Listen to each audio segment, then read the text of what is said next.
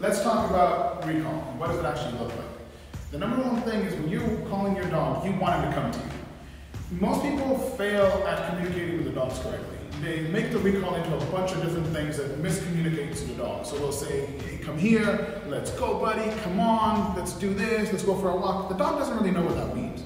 Let's simplify the communication to get to a point where I call the dog knows I want him to come to me, informal position, be anywhere, because at that point, I'm just engaging with you.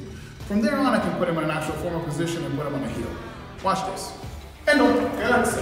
Now, a lot of times I'm going to praise my dog to let him know that this is what I want to see. Good. Endo, good. Good. Endo, good boy. Good. As you see, the dog is staying very excited and motivated because I'm concentrating him. Good, good. This is what I want to see. This is the behavior I want you to continue doing. Good, good, good, good. Not enough to say anything other than just praising the dog, and he's going to continue to work for me because he knows I'm praising this behavior. Good, good, good, good. And good boy, yeah, boy, good. Oh, good. And yeah, boy, good. I don't care where he ends up, as long as he comes back and stays engaged with me. Good, good. Because from any point, if I want to put him in a formal position, but again, the dog's already engaged.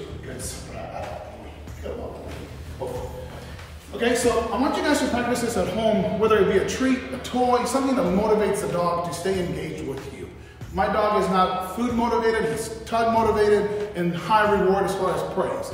So I can use physical touch, verbal affection as far as praise words, any kind of go boy, high pitch, things that are gonna keep him excited.